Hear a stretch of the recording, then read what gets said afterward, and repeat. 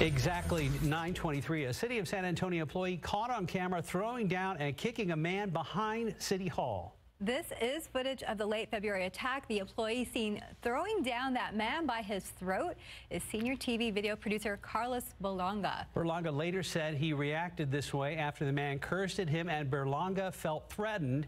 He was suspended 10 days in order to go through anger management after investigators determined this was a, quote, bona fide act of workplace violence.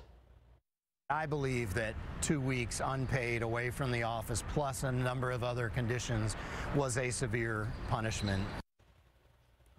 Now, Dillon Collier got this video and joins us live. Now, what was the city's justification for not firing Berlanga? Well, Jeff Coyle said that Berlanga was remorseful.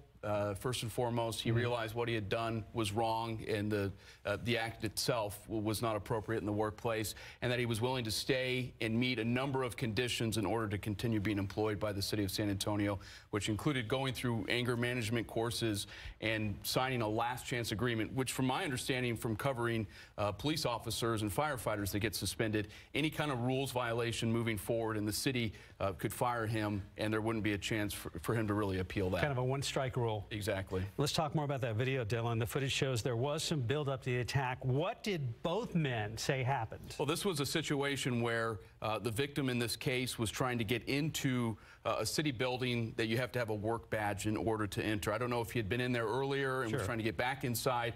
He claimed that there was some property of his inside and was tugging on the doors, yanking on them, trying to get inside. Berlanga said he was coming back from his lunch break, witnessed that, asked him if he needed any help. The man cursed at him, according to both parties, and it escalated from there within a couple of minutes. What do we know about the man, the victim?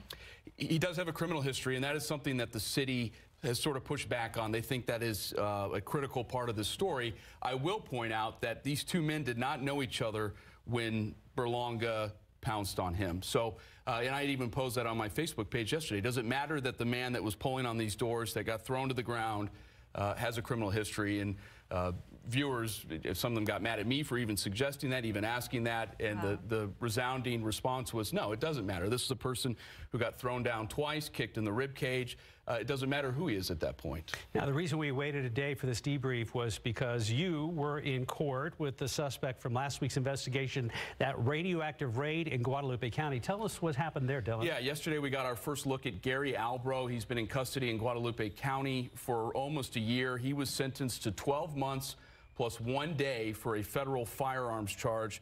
He'll also be under community supervision for 3 years. Last June, he was found with hundreds of pieces of identifying information, books on torture and radioactive material, including cesium, which is the most volatile metal on Earth. He had it in a lead-lined can inside a bedroom at his home.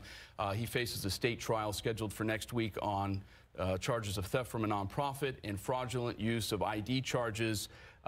He does not face charges for possessing radioactive material, including the cesium and collector's grade uranium, which I think is the most interesting part of this whole thing. Yeah, how's that? I mean, that's stuff that we obviously don't want in anybody's hands outside of maybe a government control. My understanding is that possessing radioactive material is itself not a crime. How you obtain it can potentially be a crime. Okay. And from talking with investigators, I've made several attempts to talk to Albro himself. He's given no indication of how he got all of this radioactive material. So I think without having that information, it's impossible to charge him with possessing it. Wow. And with cesium, we're talking about something that with air, it explodes. Sure. Reacting with water, it explodes. So this isn't something that you want out there in the public. Absolutely not. So many more questions for you, Dillon, but we're out of time, unfortunately. Thank you so much for joining us. Yeah, of course. Great piece. Thank you so much.